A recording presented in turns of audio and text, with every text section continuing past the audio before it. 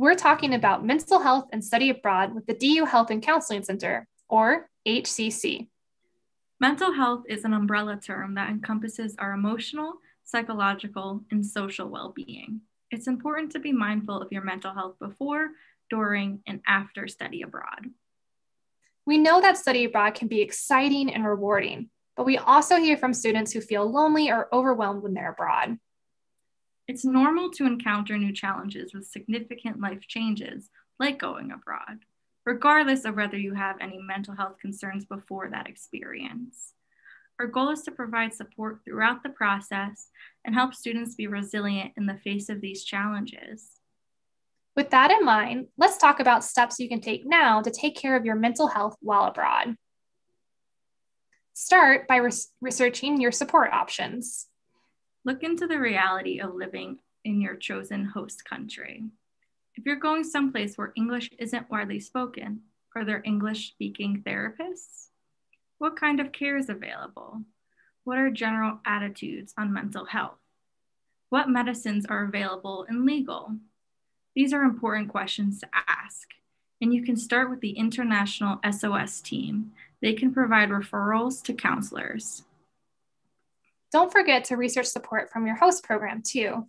Be sure to disclose any mental health needs to your program and reach out after you've been accepted. Know which healthcare facilities are available in the local area, and look into on-campus support groups or counseling options. The HCC is also here to support you. There are a lot of resources on our website. All DU students have access to HCC services like counseling while in the US. Most students are covered, and you can find billing details on our website. Consider coming in before you leave and create a success plan with a provider. You can also get free confidential support right from your phone through the MySSP Support Student Support Program app. There, you can text and voice chat with a MySSP counselor 24/7 from anywhere.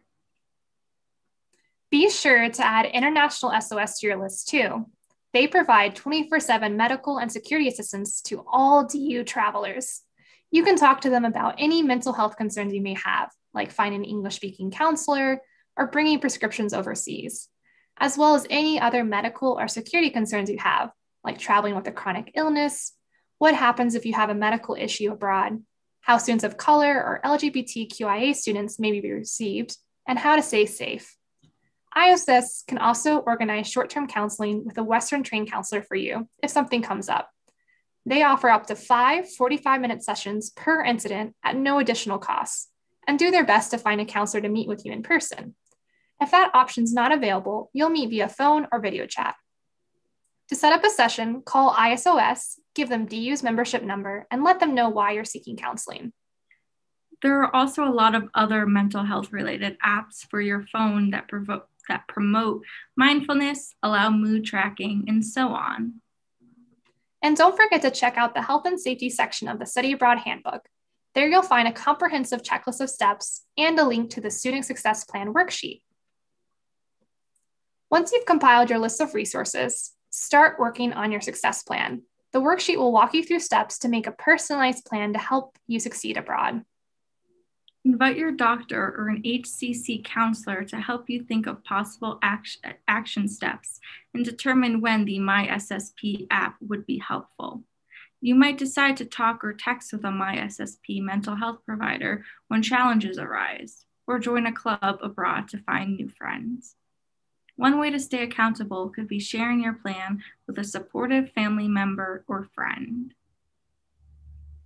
Next, schedule checkups with relevant healthcare providers before your departure.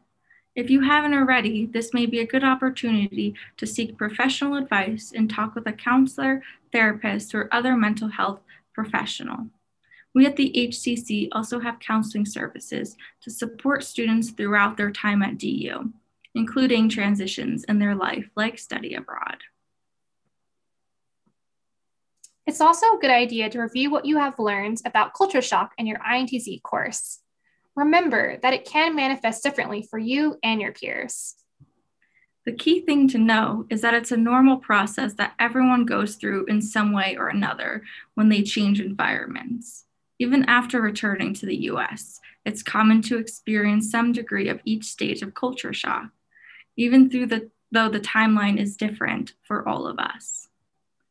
A great way to prepare for culture shock and other challenges is to develop positive coping mechanisms. This could be spending time with your friends or expressing yourself creatively through journaling or drawing. We at the HCC are happy to be thought partners as you figure out what might work for you. And don't forget, you can call International SOS to be connected with a counselor. You can also find a list of positive coping mechanisms in the psychological and emotional wellness section of the Study Abroad Handbook.